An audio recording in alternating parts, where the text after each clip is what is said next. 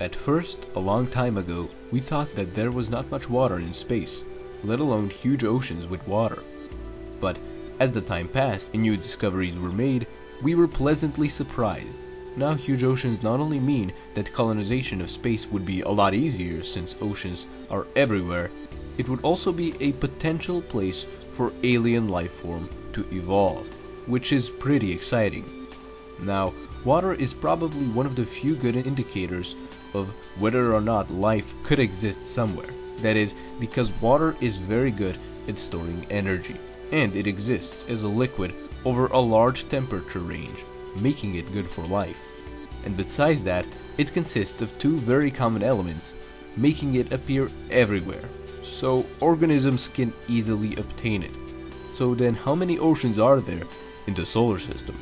The short answer is 9 or less, but it is important to know that unlike on Earth, these oceans are not on the surface. They are all subsurface oceans, and the objects on which these oceans are on are moons and not planets. Also, there are a lot of geologic clues that indicate that Venus and Mars had oceans in the past on the surface, but that is far back in the past. But the ocean we are pretty much sure exists right now is on Europa, which is a moon of Jupiter. The moon is spewing water constantly, and it is spewing it up to 200 kilometers in height. That is 20 times the height of Mount Everest.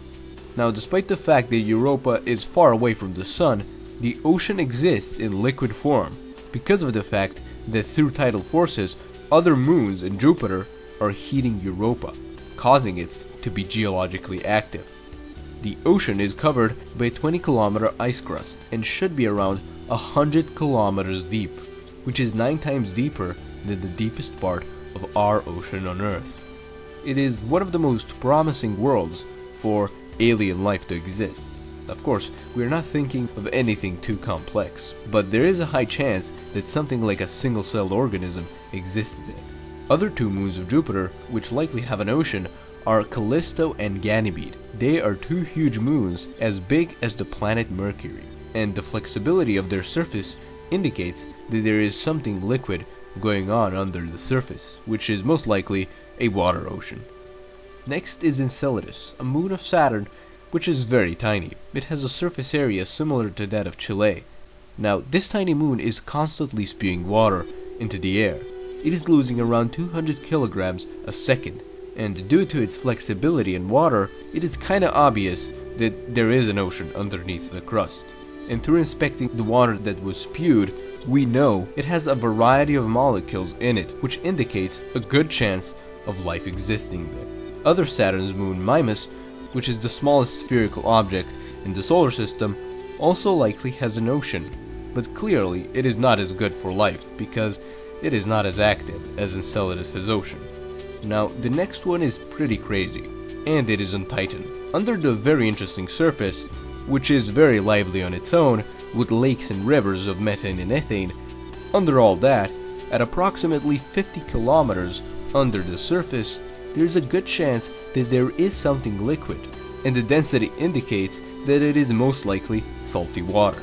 That is because Titan was shown to be very flexible. Now, we don't know how big this ocean really is. There is a chance that the ocean could extend from 50 kilometers below the surface all the way down to the core of the planet, which could make it by far the largest ocean in the solar system.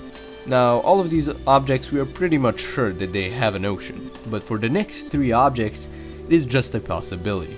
So the first one is Ceres, which is actually a dwarf planet between Mars and Jupiter. It has lots of interesting mysteries going on its own. The reasoning behind why we think it may have an ocean somewhere underneath is because a quarter of the dwarf planet consists of water ice. The density can tell us that. But the thing is, some of that water may be liquid. Another object is Triton, which is the largest moon of Neptune, that is in many ways similar to Pluto. It has lots of geysers which spew lots of dust, but none of it is water. It is possible that there may be some sort of liquid underneath all that surface deep down, because there is enough tidal heating to support liquid water. And the last one is Pluto. The surface is mostly nitrogenized, with some mountains consisting of water ice. But that is just the surface. The density tells us that there is a water layer underneath all that. We just don't know in which state that water is. So those are pretty much all the oceans in the solar system, and as we can see, there are a lot of exciting things awaiting us.